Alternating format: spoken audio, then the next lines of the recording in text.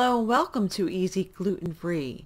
Today I'm making a melt-in-your-mouth homemade dark chocolate that I first saw on the Squishy Monsters channel, but today I customized this decadent dark chocolate with some nuts and dried cranberries to make it the perfect addition to a holiday dessert table.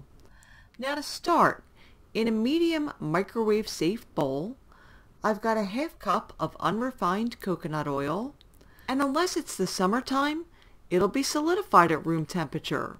So to get it liquefied, microwave it for about 30 seconds. Add a half cup of unsweetened cocoa powder and 3 tablespoons of honey. And if you don't think it's sweet enough, you could always add a little more. Or you could add an artificial sweetener to make this a low-carb chocolate. Toss in a 1/4 teaspoon of vanilla and a sprinkle of cinnamon if you want to give it a festive flair. Then whisk until the mixture is well combined, smooth, and glossy. Now for the stir-ins, I've got a half cup each of pumpkin seeds, pecans, and cranberries.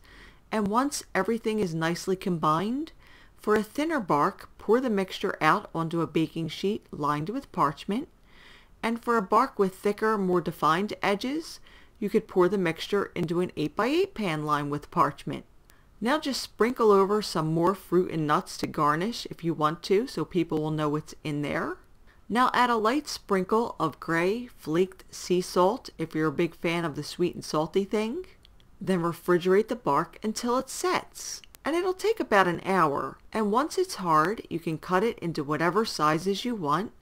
And then you can dig in, my friends. And you won't believe the gourmet quality of this one.